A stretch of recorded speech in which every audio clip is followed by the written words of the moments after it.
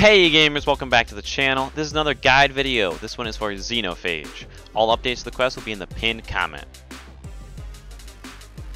To start the quest, you have to go to where Ares chills looking over the pyramid ship. To get there, follow the path on screen, loading into Sorrow's Harbor. Once you get to the place where Ares usually stands, there's going to be 4 statues, on the right and left.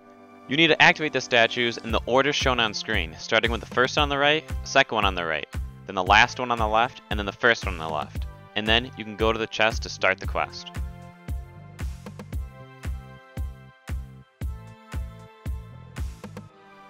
The first part of the quest is going to have to anchor yourself to light and emerge from the dark. So go to the anchor of light. You're going to want to go to this building shown on screen now, where there's an interactable icon to pick up a light of fire. This light of fire, you need to light 6 torches around the area, starting first here in the same room. Follow the path on screen to get to number 2, and then follow the path on screen to get to number 3. From 3, 4 is going to be on the tower area.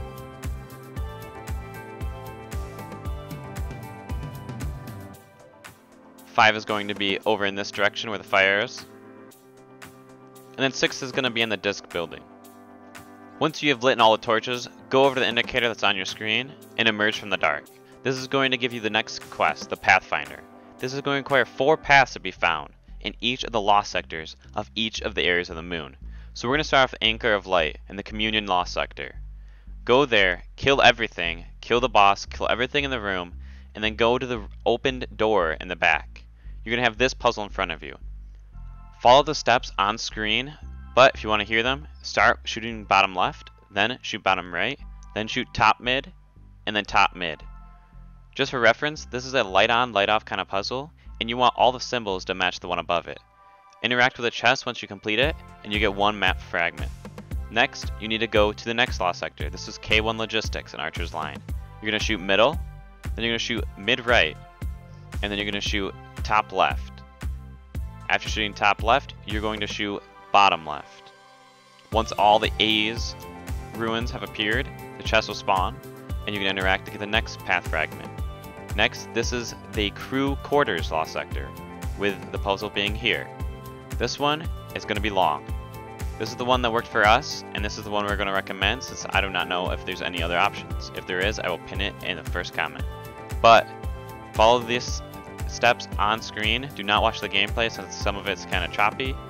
But you can shoot mid left, top right, bottom right, top middle, bottom middle, middle, middle, middle, and then all 9. When I say all 9, I mean 1 by 1 shoot all 9. If you know Rubik's Cube logic, then this kind of makes sense to you. Pretty much you're rotating through all of the possible solutions to convert all symbols into the next symbol. Once you do that, get the chest and you get this path fragment. Next you're going to go to the Revelations Lost Sector. It's going to be behind this door right away. This one is kind of complicated. You're going to shoot left mid, middle, middle, left mid, bottom mid, middle, right mid, and then top mid to finish it off. After that, pick up the path fragment, and you got the descent. This one's going to need to go beneath the harbor built for Sorrow, aka Sorrow's Harbor. So, launch the dungeon, and once you finish the first encounter, you run into the wall of doors.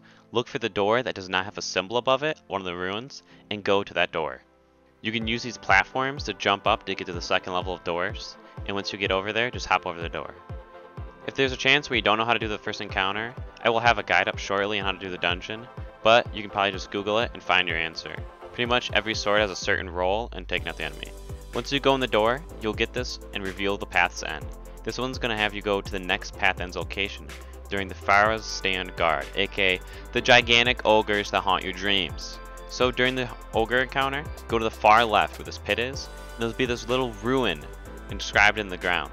Hold E to reveal the path, and it'll summon these floating platforms, leading to, again, another light of fireball. Go over there, pick up the fireball, and you're going to need to bring this to the right side of the encounter. So, make your way over there. I don't have the exact path on screen since it's kind of a maze, but make your way over to the side where you can see this kind of wall of doors with the Shadow Keep theme. So once you get over the side, you'll see a door that kind of looks like this, and it'll have the 2 plates from earlier. Light the fire in both plates. I only got one right here because Zorgo was shooting me, but the other one's to the right of the door. Only one of these doors activates, so make sure you're at the right one. Once you light both doors, the door will open, and you'll get the Slay Volmir, the Tempted. During the boss fight, you're going to have to get buffs to damage the boss. In the first room, you can check what symbols correspond to which element. You're going to see on the left side of your screen a buff. It's going to say either Fury, Thunderous, Abyssal, or Neutral, Dread. That corresponds in the main room to what symbol's above it. As you can see on the screen, in each corner is an element and above it's a symbol. When you get that Dread, you need to dunk the ball of fire from the center to that symbol above it. So, for example, right here I have Thunderous Dread, so I'm going to go back to the main room and check what symbol was Arc. So Arc, I see, is a parachute symbol, that's what we called it. And the parachute symbol was in the bottom left of the map. So I'm going to go there and I'm going to dunk my ball of fire. This is going to give me Thunderous Vengeance. This will only allow me to deal damage to the boss with an arc weapon. As you see here, Recluse does nothing, but Wendigo, an arc weapon, can damage the boss. Next, another example is the Abyssal. The Abyssal I see was A. The A rune was in the back left of the boss room. So I'm going to skirt over to the back left, dunk my ball, and get the Abyssal Vengeance, allowing me to deal void damage. The Fury Dread was the X. The X is in the back right of the room. So I'm going to go dunk my ball of fire down there and get the Vengeance of Fury. Allow me to do fire damage. Neutral is just to the right of the entrance, and that allows me to deal neutral damage, aka primary weapons, in the first slot, like Izanagi's Burden, a really great weapon. After you kill the boss, you're going to get the Finality quest step, which simply says, go return to Eris. Once you return to Eris, you can pick up the Xenophage. Thanks for everyone for watching. Make sure to like, comment, and subscribe. I appreciate all the support I get, and if you can share this with anyone else, I'd also appreciate it. Again, less watching, more playing, and getting your Xenophage. I'd like to personally thank Weston and Raid Secrets for helping us out.